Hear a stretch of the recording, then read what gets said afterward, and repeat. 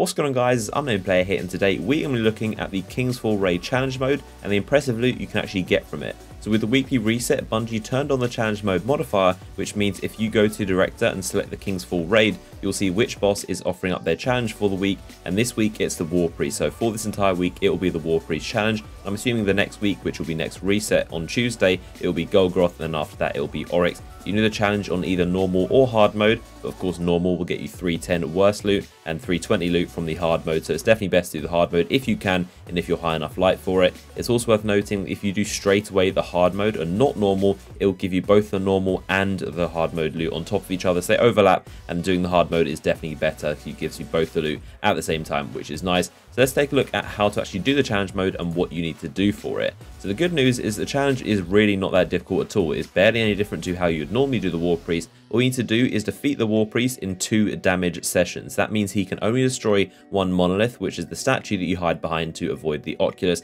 and you need to do it in 1 rotation, do around 50% damage and let him destroy a monolith, and then do another cycle where you finish him off and destroy the rest of his health. That is how you do it in 2 damage sessions, and it's as simple as that. There were some rumors that nobody can die during the phase, but that turned out to be not true. You can die as many times as you want. All you need to do is kill him in 2 phases, but there is one more thing, and that is that you can't have the same guy hold the aura both times. It needs to be a different person, so the last person to step on the glyph who gets the red aura bubble that you will hide into damage, and the guy that shoots the acolytes, he needs to be a different person each of the 2 times. But it's fairly simple. All you need to do is make sure a different person is the last one to step on the glyph to activate the actual sequence. Now into the loot. This is actually pretty impressive stuff, and for doing this you immediately get this emblem you can see right here, and also a calcified fragment, which is the 48th calcified fragment. So we only need 2 more to go to get all 50, and we'll find out what happens when you do get 50 in 2 weeks from now. And then you also go to his body and you get a ton of stuff. So most importantly, you get a 320 artifact for hard mode and a 310 one for normal, and if you do it on hard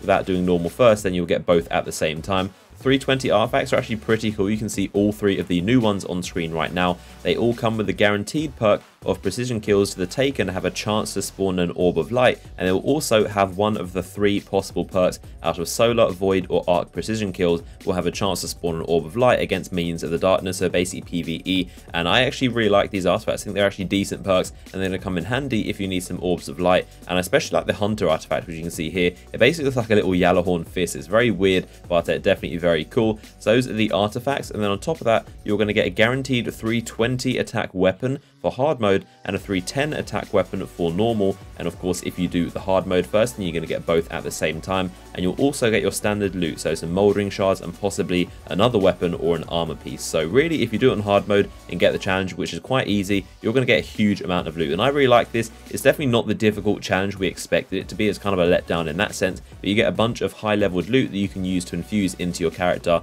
and really power him up to 320. So I'm happy with that, and who knows, maybe the Golgroth and Oryx challenge modes are going to be really difficult, but there you have it. Basically do the Warpriest how you normally would, and you're going to get a ton of loot, so I can't complain. But like I've said, now this is out of the way, it's only a matter of time before Bungie announces the next thing for Destiny, and I don't think we have long to wait. So leave your comments down below in the comment section. What do you think about the loot, and are you going to be attempting this yourself? And also leave comments down below with what you get if you do manage to do it. Hopefully you have enjoyed the video. Give it a thumbs up if you did, and I'll see you guys in the next video.